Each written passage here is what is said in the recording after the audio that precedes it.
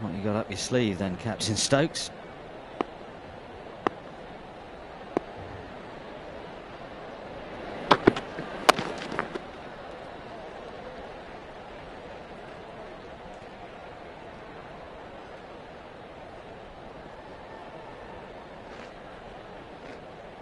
They've been very much on the back foot and haven't really found a way of even gaining a bit of control.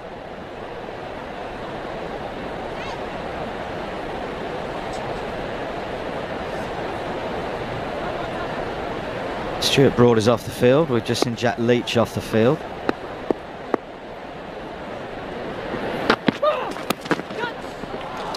And that's more runs. Duckett will stop the boundary. Ireland trail by just 28.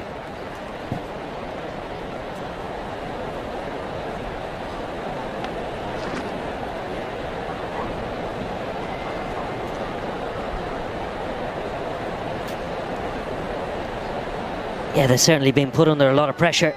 The most impressive thing perhaps has been the run rate, which McBride and Adair have gone at this session. 6.54 so far.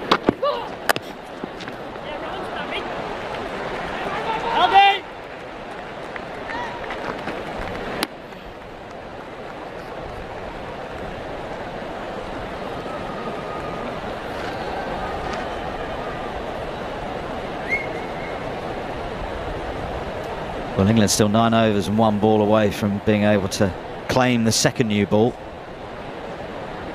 Who's going to bowl it? Potts has put a bit of a stint in here. Broad at the moment is off the field, so perhaps it's handing it to Josh Tongue.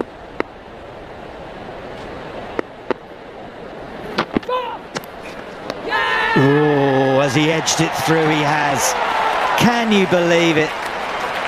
He's played that shot so effectively in his innings. On this occasion, he has just feathered it through to Johnny Bairstow.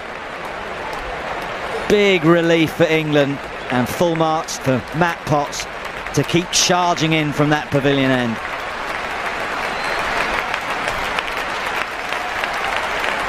Well, it's the continued cross-seam, short ball plan. They possibly could. It was a brilliant partnership between Adair and McBride of 163, nearly at a run a ball. And full marks to Matthew Potts. He kept charging in, back-breaking work, slamming the ball into a sluggish surface. Oh, he just got that over Bairstow. He'd have been into the 90s, Owen, and a couple of hits away from 100 at Lord's. Yeah, joy for Potts. Despair for Adair. Played really, really well. Oh, Mark Adair will be very proud how he's played and presented himself this week, certainly with the bat, more so than the ball. Despair for Adair. You're a poet and you didn't know it. I think that was from Heidi High or something ridiculous like that, wasn't it?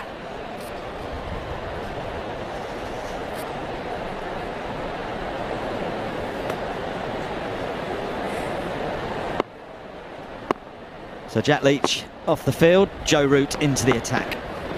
Oh, Joseph Root! Don't mind this as a tactic either, trying to turn the ball away from McBride. He really dealt with Jack Leach with supreme confidence.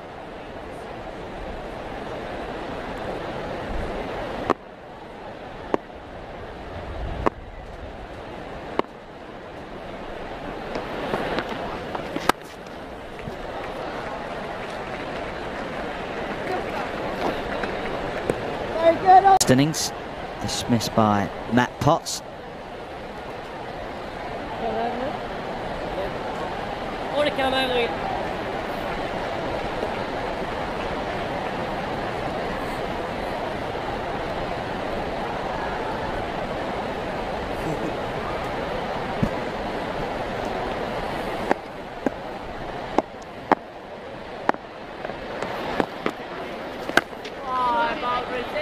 How important do you think that partnership was in just lifting the dressing room a bit after what has been a very torrid couple of days at times? Yeah, I think it's been huge for Irish cricket. Big platform this week. Very good. A huge opportunity to play against this strong England Test team. I think they'll walk away with some positives to take from it. Certainly the partnership between Tector and Tucker. Oh, Joseph, look at the swing. And then followed by McBride and Adair. Not only the method that they used, how they played and the control that they played with.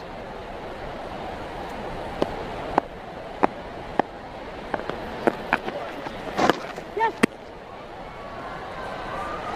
327 for 7. Ireland trail by 25.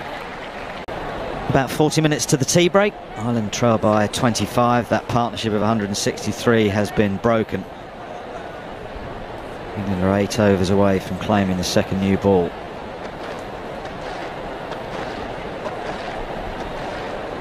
Thirsty work.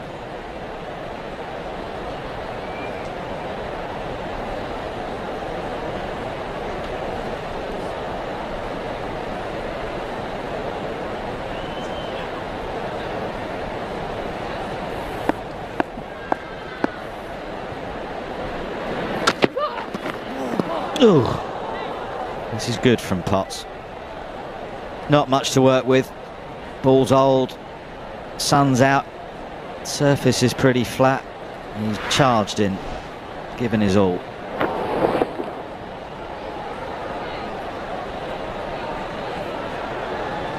Lost control of the bat then, Fionn Hand. His hand came off it.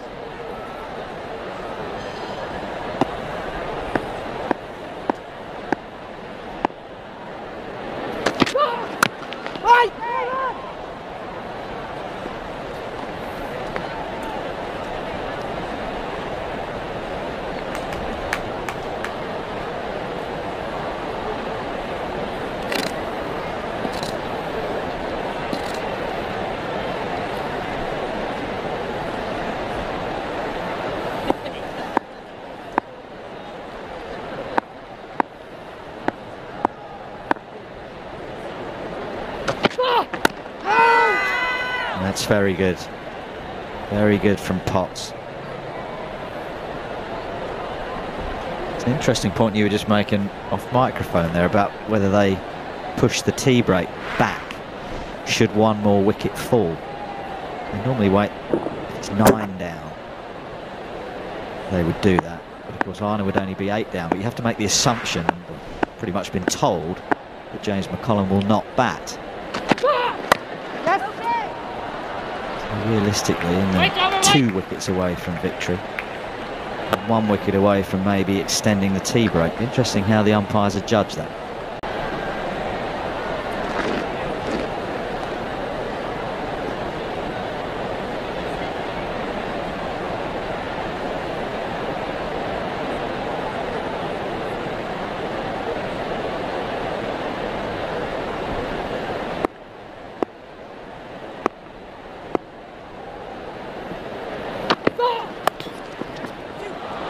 Well, he's played that quite beautifully. That was a bit harsh on him a little earlier. I felt it was a bit outside edgy. You quite rightly made the point that there was a sense of deliberation about that. That was fantastic. Very skillful. All the time in the world, seemingly to play this. Not an easy shot at all. Shake it ahead from Potts. He can't believe it. Good batting.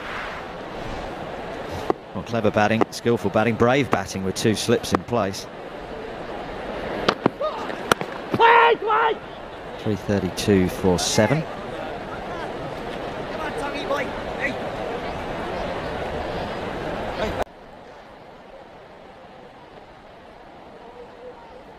And he has got the ball. Not the new ball, the one that's 73 overs old. Root out of the attack, Tong into the attack. 4 for 56 from 15 overs. Stokes has given him 3 slips.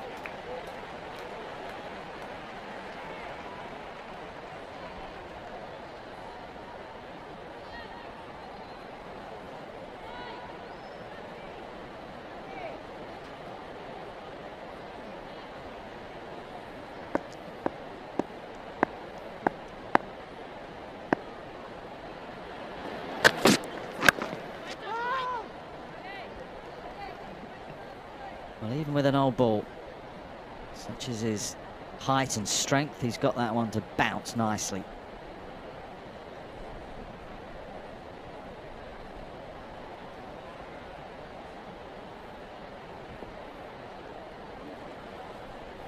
Just thinking he's built like a old school fast bowler, isn't he, Josh Tongue?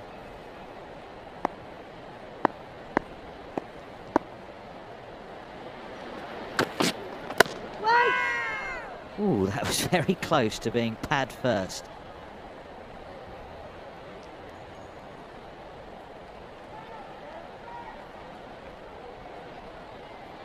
Nodded ahead, Fionn Hand. Indicate that he's played it well, but this is a beauty. Just coming back in, targeting the stumps. Looking for that fiver.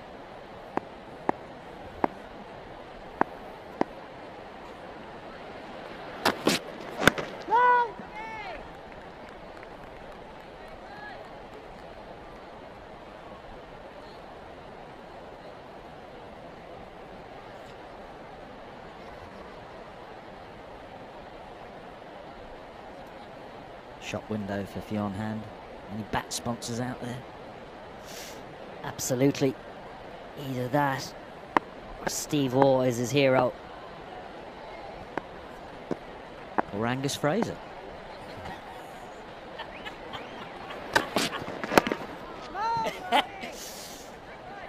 No, I don't think so. Angus Fraser, I think, used to sign his own bat with a pen. There he is, Gus. Had a good lunch. He kept writing messages to Richie Benno, didn't he, on the back of his bat for a while, and kept getting told off. Morning, Richie, and all this sort of stuff.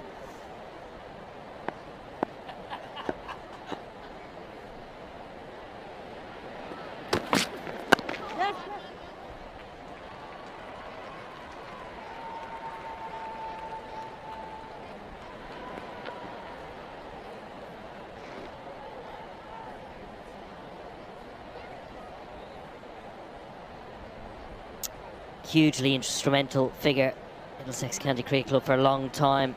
Cool.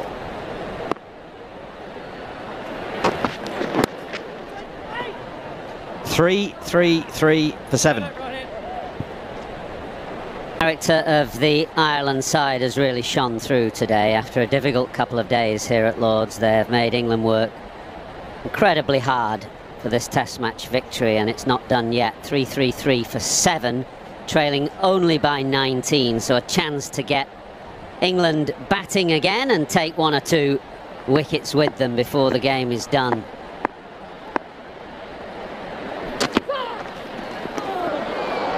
Mark Adair was on course for the fastest 100 here at Lord's until he fell. And Andy McBride is 76 off just 94 balls, so between them they played excellently and has given this Irish dressing room a real lift on the 3rd day.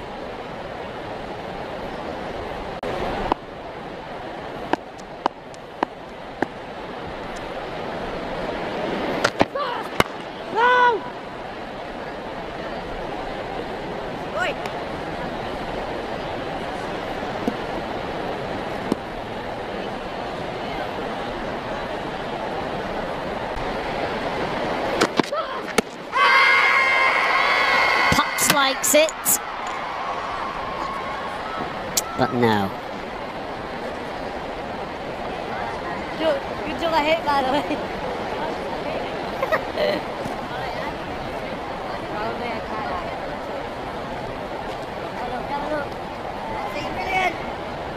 Yeah, Stokes not interested. There were 3 things going on there. First of all, the LB, then maybe a catch if there was an inside edge, and then the throw from Ollie Pope.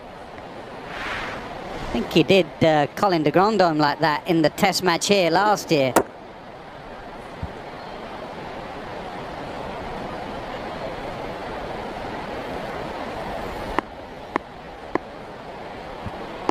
It's Brook with the throws. Pope last year put the run out of Colin de Grandhomme.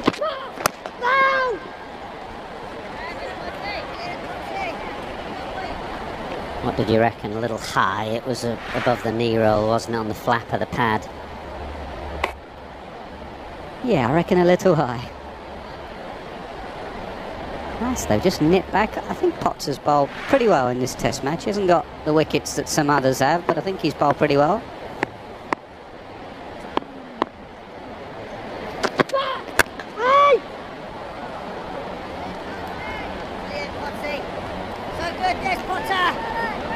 Yeah, Simon Dewell's making the point yesterday. I was asking him about his impressions of Potts, and likes him a lot. Thinks he's a good, strong bowler, real workhorse type of bowler, but he's going to obviously come into his own as Broad and Anderson slip away and out of the picture, whenever that may be.